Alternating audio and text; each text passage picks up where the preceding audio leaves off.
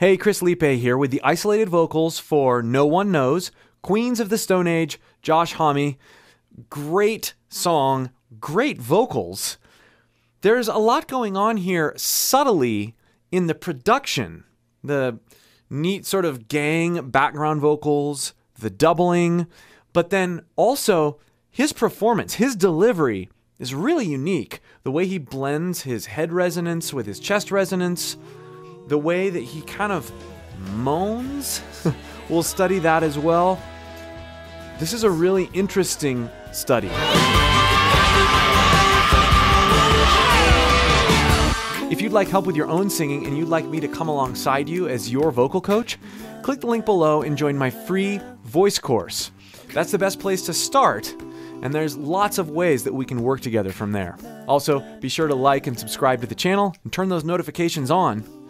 Let's get started. We get some rules to follow, that and this, these and those. Now, I think this is really fun to hear.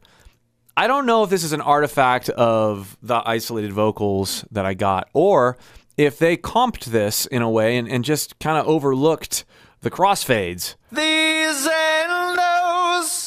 On those, and then here there's a consonant break. Those. It's fun to hear those little Easter eggs in these isolated vocals. Again, might be artifacts, but it sounds like it was just, they just kind of left it. Love it. No one knows. All right, let's talk about his tone a little bit here.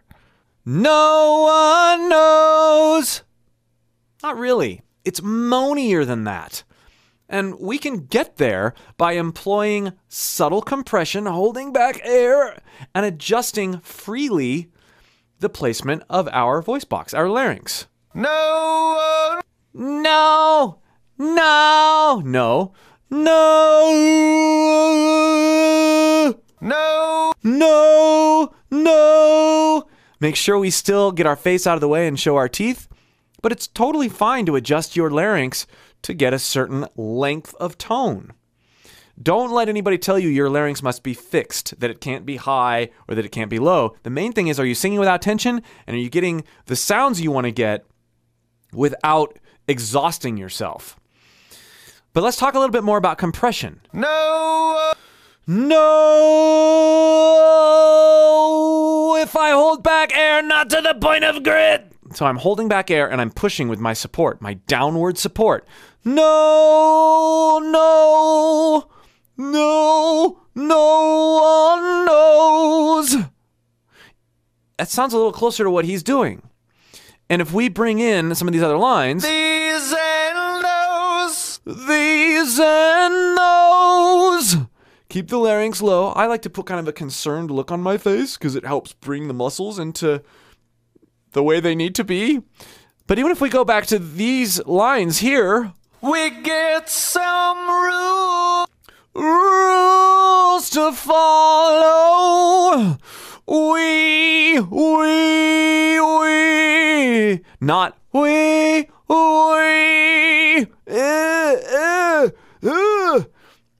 There's this aspect going on. He's very much singing like this. And we best not miss it, because oftentimes we get to the point that, oh, that's just the way he sounds. Well, there may be some genetic aspects that cause people to sound. No, not maybe. There definitely are. But if we stop there, then we rob ourselves of the opportunity to learn and put some of these things in our own voice. It's easy to get filled with tension when we're using compression. We want to make sure we stay relaxed, even though we're holding back air with the area above our voice box, the false chord area. We've got exaggerated a lot, and then back it off. That will help you do it tension-free. I've done lots of videos on compression. We've got some rules to follow, and then back it off. No, no one knows. No, no, no, no one knows. Some rules to follow. on. We'll observe this more in a little while. No one knows. We get these pills to swallow. Swallow, not swallow. Swallow. Closes that vowel, leans into the compression. But there's this other really neat thing happening here. We get these pills to swallow. Pills. This isn't your ordinary whisper. We get these pills. No. We get these. He's doing a compressed whisper, or what I've called in past videos, stage whisper. Pills, pills. Where we... Marilyn Manson does this a lot, but he's employing the same sort of technique. Pills, pills. We get these. We get these. Where I'm holding back air. I'm disengaging my primary vocal cords, and it creates this very loud whisper, this loud, aggressive whisper. This is the way it gets so in your face, even though it's sort of panned over, and he's sticking with the rhythm with his primary voice very well. We get these pills to swallow. There's reverb on it. Pills. And then he lengthens that S. Super cool. How they stick in your throat. Notice the D, the throat. Throat. Tastes like gold. Oh, oh. I like how he shapes his vowels. That's a diction thing. He's probably not thinking about it. But if we put that in our minds and think about it as we sing, I am old. Yes, I'm old. Oh, oh, oh. Another thing that we can experiment diction-wise with variety. It's like learning licks on a guitar, vocal licks. Things with diction, things with pronunciation are fair game as well. Oh, what you do to me? No one knows. Again, that loud whisper. The other thing that he does quite a bit, and I love this kind of sound. Do to me. Me, do to me. Modify those vowels. It creates this extra level of expression, especially with the amount of compression that he's using on his voice. Creating those vowel mods mid-phrase really opens up the sound of a lot of lines, and it creates this texture that isn't necessarily, it's not there the whole time, and so it makes you feel like his voice is more diverse even than it really is, simply because he's expressing by creating those vowel mods. And I realize you're mine. Indeed a fool am I. And I realize you're mine. Now, there's actually 3 things going on here. One of them is very, very quiet. I'll give you a clue as to what it is.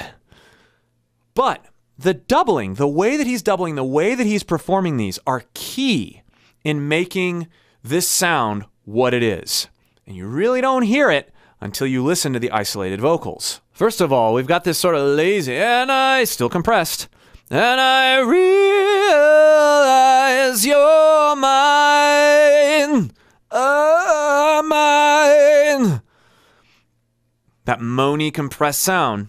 And we go up into head voice in a very consistent way between the tracks. I realize. Notice how locked his vibrato is there. And I realize you're mine. But the rest of the time, you hear that pitch variance that happens with a true double. He's just very locked in on his vibrato. That's part of this sound. And I realize you're mine. Then we've got the in the background. And I realize you're mine in Indeed a fool am I, and I realize you're mine. Indeed a fool am I, and I realize you're mine. Indeed a fool am I, and I realize you're mine. Indeed a fool am I, and I realize you're mine.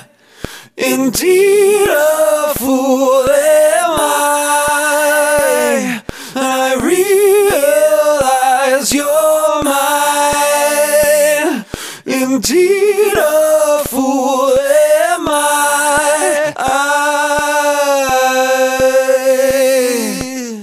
These aspects blended together to taste, and that whisper's way, way down. Plus, the way that he is locked into his vibrato on all of those lines, but the ends of the lines, there's a lot of variance, even in the way he approaches his vibrato at the end of these lines. You know, he's going down some and holding them out a little bit differently. But let's mix this together a little bit, and you'll be able to hear why this works. So we're going to bring the whispers way down. And I realize you're mine. Indeed a fool am I. And I realize you're mine. I'm also going to pan it over just a little bit. And I'm going to pan the double over just a little bit. Bring it off center just a hair. And bring it down. Bring the double down as well as the whispers. And I realize you're mine. Indeed a fool am I. And I realize you're mine. Indeed a fool am I.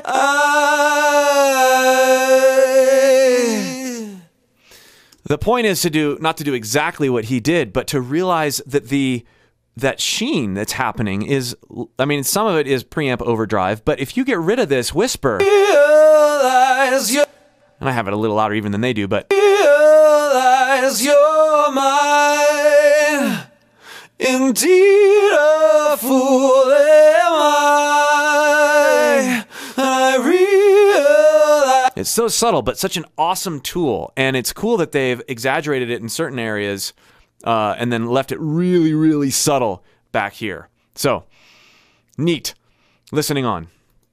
A journey through the desert of the mind with no hope. With no hope.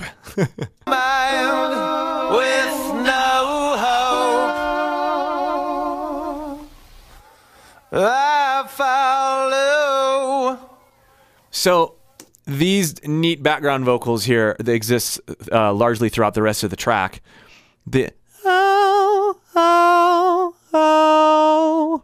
Listen carefully. A journey through the desert. We have oh, oh, oh. And it's very it's heady, but it's a quiet mix as opposed to oh, oh, oh. It's more like this. Oh, oh, oh. Little fuller than pure head voice. And he's blending with oh, oh, oh. Now, he's not that straight. There's vibrato happening as he holds things out. But listen to the way it's phrased again. A journey through the desert. It all starts very, very straight. Ah, and then vibratos. Ah,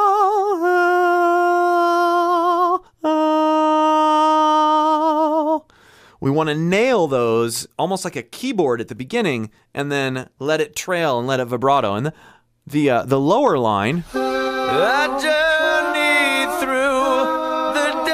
is largely straight.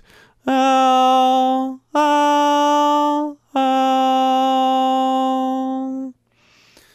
Blending those together, it's pretty cool.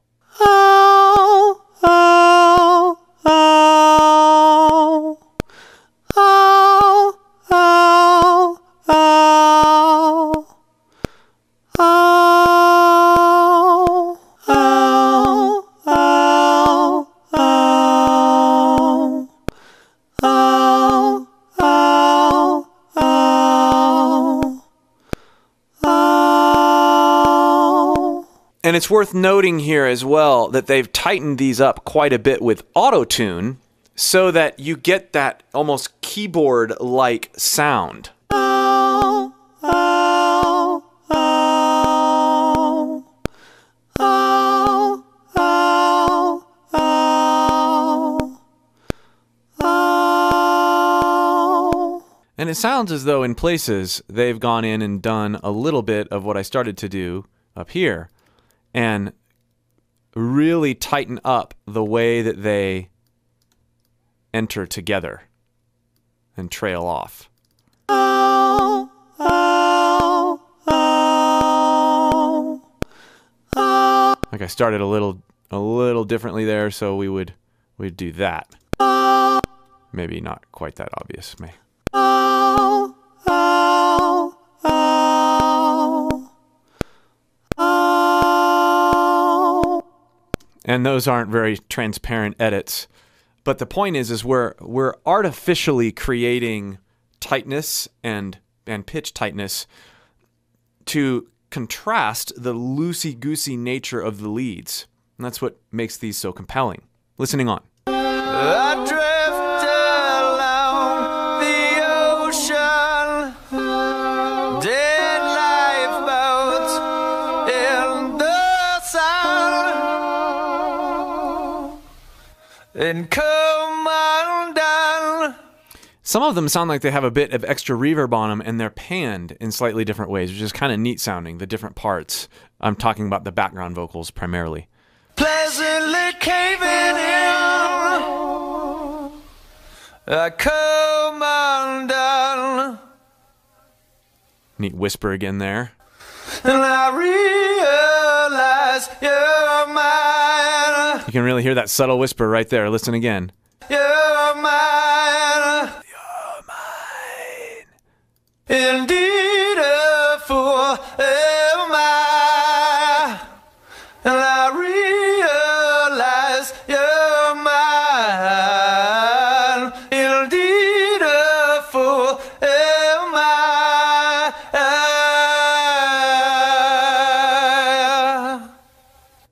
I love that you can hear the variance here. This is a classic example of what I was talking about earlier, where the two doubles, they're on where they need to be on for the line, but then they're loose where they need to be loose.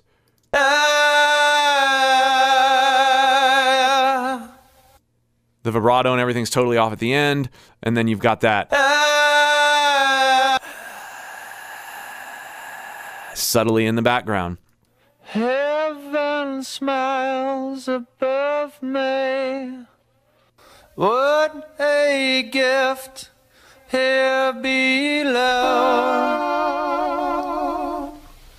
But no one knows. What's interesting here, the background vocals, listen. Below. But no. Listen to that noise. This gives me an idea that maybe he was pretty far away from the mic to get the proximity effect on those.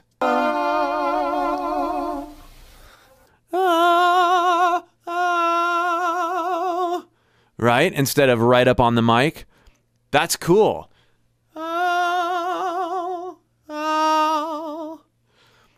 A much different sound. Is that happening at the beginning?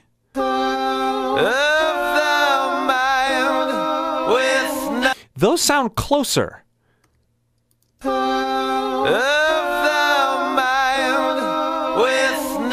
then they sound like they get farther and farther from the mic as they go on, which is super awesome. And then right here, Heaven smiles above me. you've got that neat distorted sound. It sounds like he's singing through either saturation or maybe even a guitar pedal or something. What a gift And then it opens up. here below. But no one knows No one knows. the gift that you give to me. No one knows.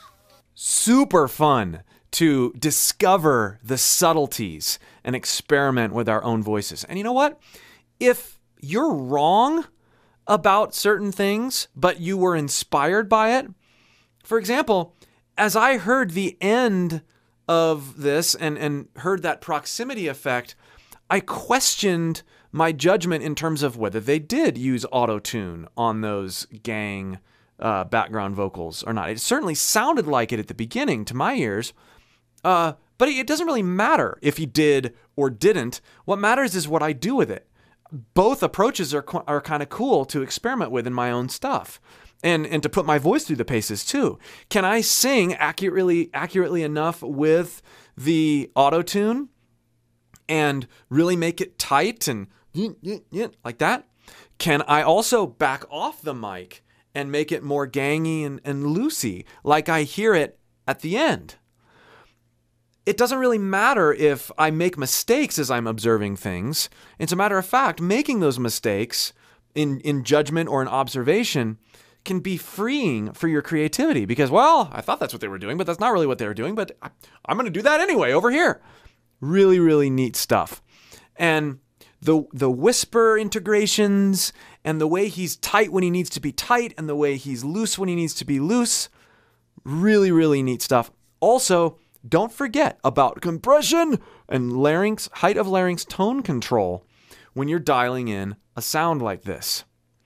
Again, if you'd like more help with your voice, you want me to speak into your singing, into your approach, the best place to start is to click that link below and join my free course.